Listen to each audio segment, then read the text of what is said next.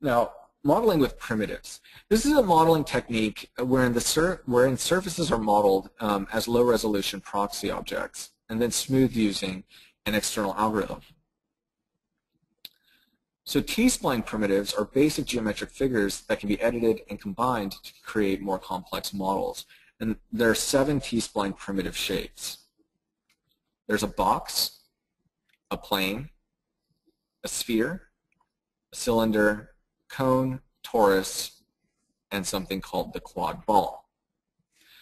So if we take a look at the menu in Rhino, we can see that under primitives in T-splines, there are the 7 types listed, and here you can see them outlined. So let's bounce over to Rhino and take a look at that right now. I'll make this a little bit easier to see. I'm going to turn my grid off. And we'll go over here to T-splines and drop down from the primitives menu. Now here we can see we have box, plane, sphere, cylinder, cone, torus, and quad ball. So let's grab box. Now if you notice, box has here 3-point vertical center, right? These are the kind of standard options that you would have if you were using the box command in Rhino. And then you have some additional options right here. So let's just click and see what happens. Now I'm going to just drag out, and I'm going to type in 4.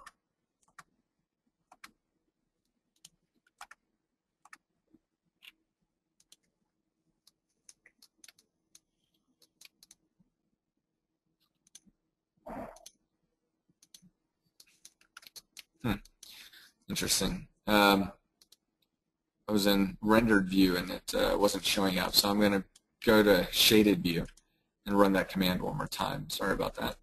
Go to box.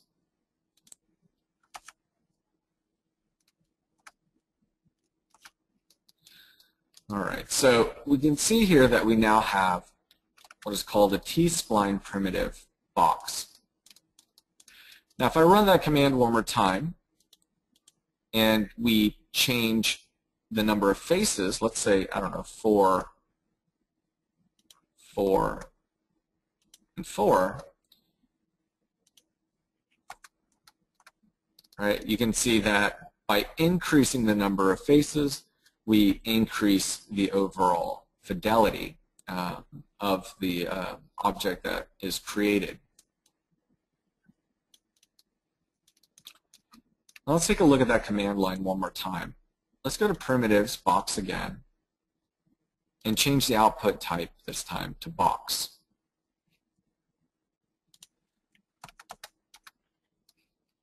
So if you notice, in T-splines, you have the ability to output in this coarse view, which is the kind of poly box view, or in a smooth view, right here, which is this, just a smoother display mode.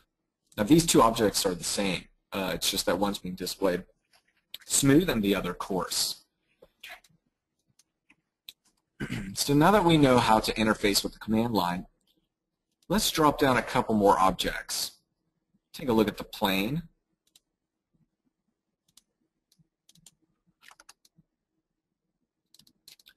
We'll notice that there are similar commands or options. How many faces we want, say 3 and 3, for instance.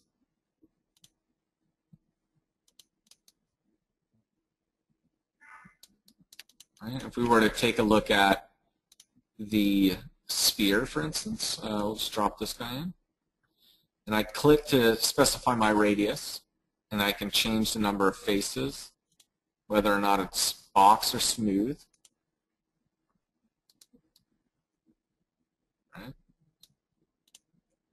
I'll run that again, and this time I pick smooth.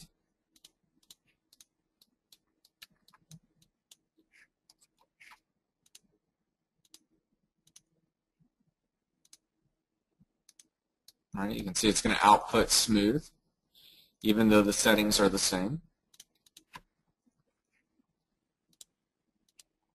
And you can take a look at some of these other ones. I'm going to take a look at the quad ball. So if you notice the quad ball, here at the corner, we have that star point, right? And so it's still spherical, but it's a special case geometry called the quad ball. And I'll delete that guy.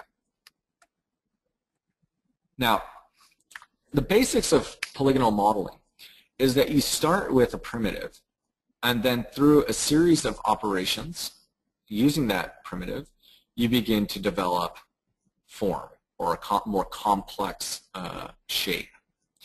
So if you look at the top, we have a plane, and if you were to extrude edges around, right, connect them, you could actually fill holes or merge edges, for instance, and that would result in a smooth surface. So on the far right, you have this smooth surface, right, and on the far left, you have a coarse plane. So it's a really interesting way to think about geometry and form, because what you're doing is starting with really low-resolution objects and almost squinting your eyes, I guess you could say, to be able to imagine the possibilities of that object given the T-Splines conversion. Now, below, if you look at the box, you can see that a box operates in a similar way, through extrusion. You can extrude it up in this case and extrude it out, and then display that as a smooth surface. Right, so again, the principle being that you would start with a very simple primitive and arrive at something much more complex, or seemingly more complex, just given the fact that T-Splines is built to do this for you. So that view mode is really something that allows you to be able to understand the complexity of the form as a smooth object, while still retaining the editability and kind of low-res, coarse view of the proxy object. So a T-Splines object can be displayed then both as a smooth surface or a boxed mesh. And here you can see, right, the edges. Here's that corner point here. We have a face, and this is the same object in box mode as this object here, which is in smooth mode. So let's take a look at that. Now, we use the command, or rather the menu from here. So let's take a look at our T-Splines toolbar. Now, if you notice, we have here Create, and if we drag this out, we'll have a toolbar with different icons for creating objects, and you can resize it by just dragging around. And if we pull this out, the primitives, you'll see that we have access to the various primitives. So let's take a look at the box primitive again. Now I've set my output type to box, and I'm going to set my faces to 1, 1, and 1. Starting at the origin, I'm just going to go over 4 units, up 4 units, right? Creating this T-Splines box.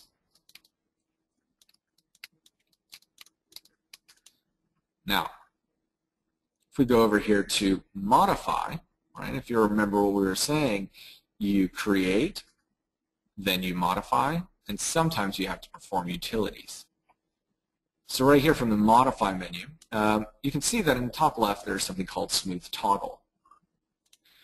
Now if I click on smooth toggle and I hit enter, you can see that this object, right, is now displayed in smooth mode. If I run that again, it's now in box mode, right? It's the same object, it's just that its display is changing, right? So this will allow you to also operate quicker, with less kind of CPU crunching than whenever you're in smooth mode. But it also gives you an opportunity to be able to kind of keep an eye and understand kind of at the low resolution scale, or display what it is that you're trying to achieve. Now, if, for instance, we take a look at this object, and from modify we use the next little option over, it's called extrude faces. Let's just click on that and see what happens. Now, if you notice, it says select faces to extrude from the command line, but it also, down here, opened up the T-Splines edit mode. And this is something that you're going to be seeing all the time as you work with T-Splines. So now as I mouse around, this starts to highlight, right, faces, and I could choose a face to work with. So I'll click on this guy. I hit enter, and it gives me this widget. Now, this is sometimes referred to as a gumball. Now, as I pull up, you'll see that this face, right, extrudes up. And if I were to move it to the left, or move it to, right, along Y, that it's sliding around according to the axis that I'm pulling on. Now, if I use these little plates right here, these discs, you can see that I can also rotate the face and have it fixed to a plane. So if I come over here and rotate, it's fixed to, right now, the XZ plane, right? Or here, the XY plane. Right, so this gumball, it really does add quite a lot of really wonderful functionality. Now, let's say I want to extrude another face. We can maybe pick this face over here, and we'll just extrude that out. What's fun is I can just keep doing this.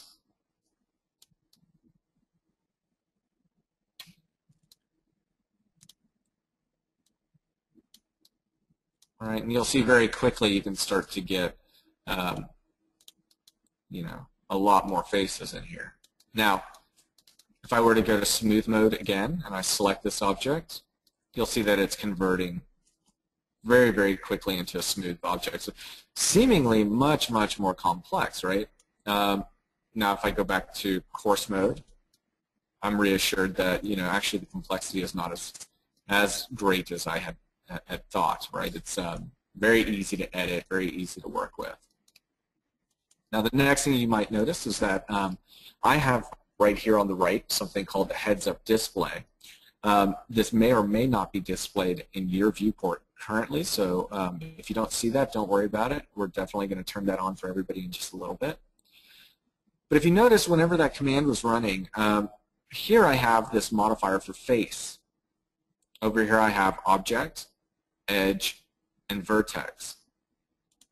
And if I change, right, the selection for what I'm able to edit, if I click on an edge, for instance, you can see that you can start to manipulate, right, the edge, or manipulate the face.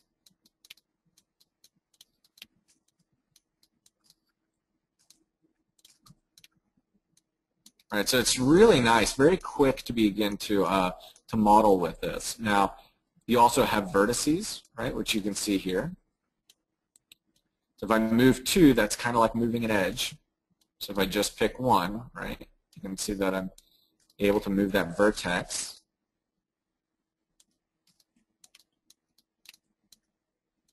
If you hold down Shift, you can select more than one, or you could right mouse over to select more than one. Right? And then you can always bounce back to smooth mode. And that's really fantastic because you can see here the control polygon, right? This is the control cage. And you can very quickly and easily start to manipulate the geometry. I go back to my object mode, and I can always X out of here to relieve myself from the edit mode. All right. So this form, right, came from this box.